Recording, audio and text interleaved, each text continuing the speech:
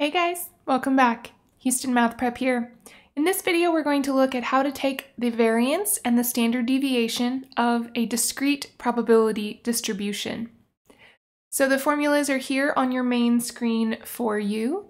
So we have our variance. We know we use sigma squared. And the way that we would calculate that is we would sum up the squared difference between each random variable and the mean, also known as the expected value. So you might see E of x there. And we would multiply each of those by the associated probability.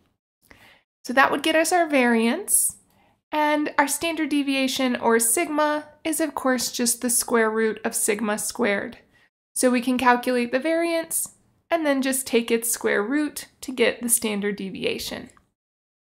So let's see an example of that.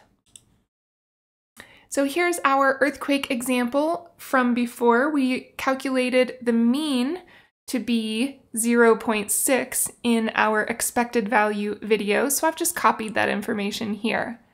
Now we want to calculate the variance and the standard deviation for the number of earthquakes from this distribution. So our variance, our sigma squared, will again be the sum of the squared variance, so the squared difference between each random variable and the mean, times the associated probability. So here that will be 0 minus 0.6 squared, so that would be the random variable 0 minus the mean 0.6 squared times the probability that goes with 0, or 0.5. Plus, now we'll do the same thing for 1, so that's 1 minus 0.6 squared times the probability that goes with 1, which is 0.4. Doing the same thing for 2, 2 minus 0.6 squared times the probability that goes with 2, or 0.1. So going ahead and calculating 0 minus 0.6 and squaring, we get 0.36, and then we'll still need to multiply by the probability 0.5, plus 1 minus 0.6 squared is 0.16 times 0.4, plus 2 minus 0.6 squared is 1.96, and then multiplying by 0.1.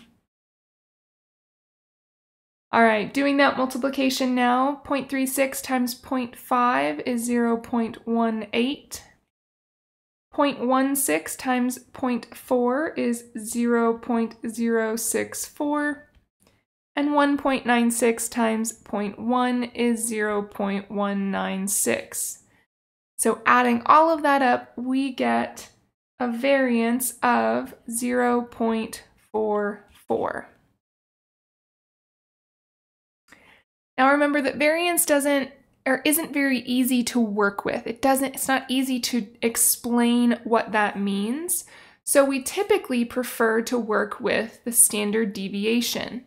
So the standard deviation will be the square root of the variance, or in this case, the square root of 0.44. That comes out to be 0.663. So a standard deviation of 0.663 tells us that while our mean is 0.6, we can expect a standard deviation from that in a given year of 0.663. All right, guys, that is how we calculate variance and standard deviation for a probability distribution. We'll catch you in the next video.